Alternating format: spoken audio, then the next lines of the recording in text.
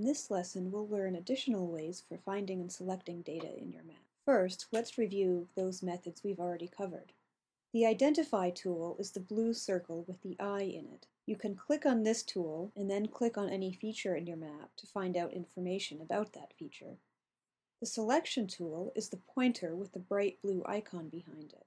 You can click on this tool and then on any feature in your map to select it. If you want to select multiple features in a layer, you can either draw a rectangle around them, or you can hold down the Shift key as you click on each one.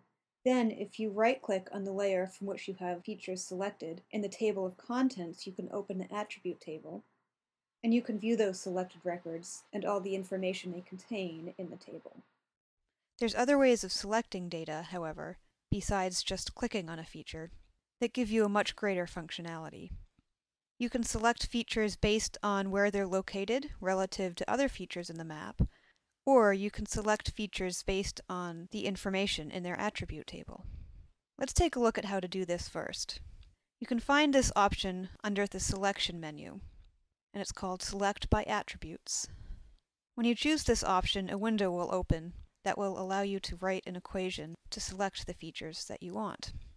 So in this instance, I'm going to choose colleges from the pull-down menu at the top to select features from the colleges layer.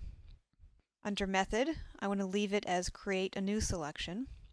And in the box just below, there's a list of all the attributes in the colleges layer. And I can select from the colleges layer based on any of this information. So for example, if I wanted to find colleges that were of a certain size, I would want to use this enrollment attribute.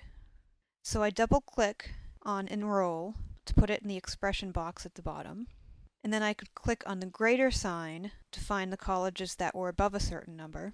And if I click on this Get Unique Values button, it will list all the different values that populate this enrollment field in the attribute table. When you're just putting in numbers, you don't really need to use the Get Unique Values button because you could just say enrollment is above 5,000, for instance.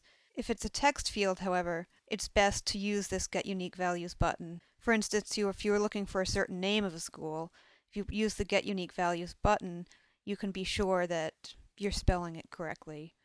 So I'm going to go ahead and type in 5,000. I don't want to use any commas. And now my expression reads, enrollment is greater than 5,000.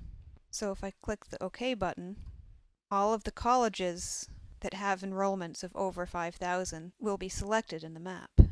If I want to see what each of these colleges are, without identifying each of them individually, I can right-click on the colleges layer in the table of contents, open the attribute table, and show only the selected records. And now I can see that there are 3 colleges that have enrollments of over 5,000: University of Maine at Augusta, University of Southern Maine, and University of Maine, Orono. I can also create more complicated expressions. So let's say I wanted to find all of the colleges that offered advanced degrees. I would use this attribute of degree, and when I get unique values, I can see that there's values of doctor's degrees and master's degree. But instead of saying degree equals doctor's degree or master's degree, I need to write a complete expression each time. So what I would do is I would say degree equals master's degree, or degree equals doctor's degree, and click Apply.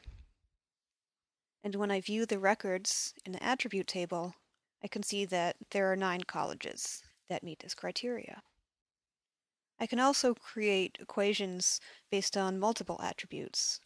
So if I wanted to further refine this particular search, say based on enrollment, I would add to what I already typed in, and enroll is greater than 1,000, for instance. Now, just as if this were an algebraic equation, I need to put the first part of it within parentheses by selecting it and then clicking this button to make the expression read correctly. If you aren't sure whether or not you need the parentheses, it's safer to put them in. It can't hurt to have them there, even if they aren't necessary. So now when I click OK and look at the records in the attribute table, I can see that there are now just 3 schools that meet these criteria. And of course I can view where they are on the map. To clear the features that I already have selected, I go to the Selection menu and choose Clear Selected Features. The other way to select features besides just clicking on them is to select them by location. So for instance, if I had a polygon of Cumberland County, I could find all of the colleges that were located in Cumberland County. I think right now, however, I'd like to find all of the colleges that are within, say, 75 miles of Portland. So there's a step I have to take first to do this. I have a layer of all the towns, but I don't have a layer for just Portland. So to be able to select based on Portland, I need to create a layer out of it. I can do this really easily by clicking on it to highlight Portland, right-clicking on the towns layer in the table of contents, going to Selection, and then choose Create Layer from Selected Features. Now I can clear the selected feature to get rid of the highlight of Portland. You can see that Portland is now its own layer. So now I go back up to the Selection menu and choose Select by Location. And I just use these drop-down menus and checkboxes to create the criteria that I want for my selection. So I want to select features from colleges that are within a distance of this main town selection, which in this case is our Portland layer.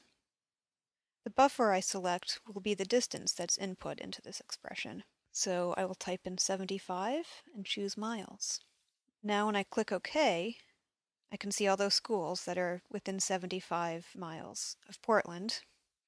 And if I view the attribute table of the colleges, I can see that there's 21 of them, and of course I can see which colleges they are.